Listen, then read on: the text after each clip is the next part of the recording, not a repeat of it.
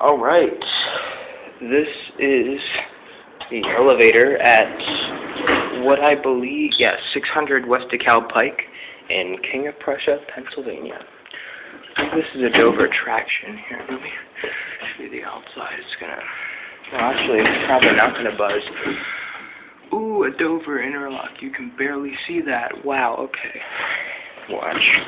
Alright, I don't want to make it mad. It's got GAL fixtures. I'm pretty sure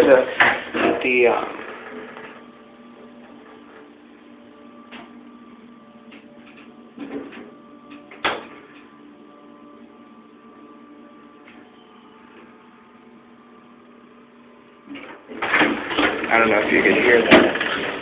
I'm pretty sure that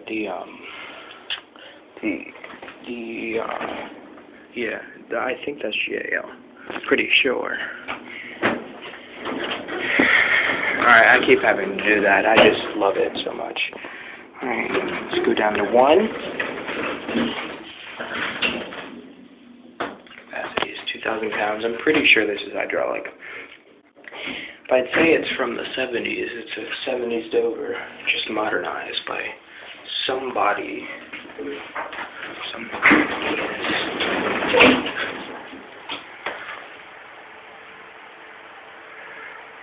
Of course, as per Pennsylvania custom, well, it's customary in Pennsylvania not to have the certificate in the elevator. I guess 3 is just burned out.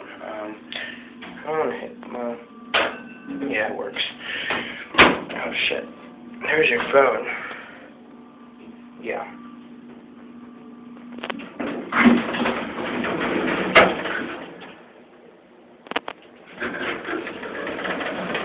I believe this like 70s or 80s, judging by the floor indicator, it works.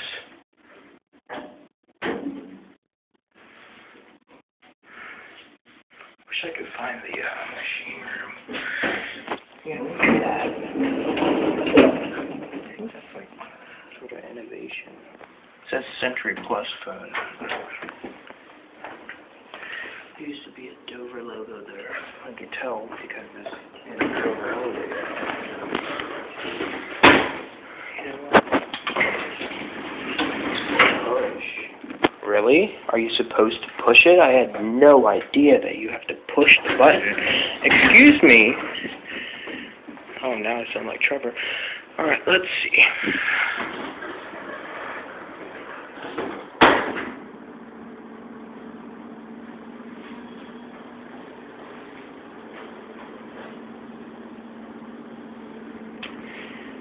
Yeah, I'm not too sure. Furniture rental store in here somewhere. Well, this is just the little 2nd and 3rd floor lobby. Well, I don't know where the machine room is. It's probably in either the bank or the furniture rental store. But oh wait, no, that's on 2. I guess it's just in the bank. Well done. That was a long video for nothing, but it's a couch fire alarm. Coding 311. Wow. I don't see any fire alarms, but they're probably somewhere. Alright. And there's the Portside Square. There's those apartments that I believe you have to get in with a residency, so I can't really get in there. But there's the court at King of Prussia. There's the Exxon that just closed, and I'm angry about that since that's the cheapest food at the mall, and it's not even at the mall, which is kind of says something about the food at the mall. So that's it, I guess.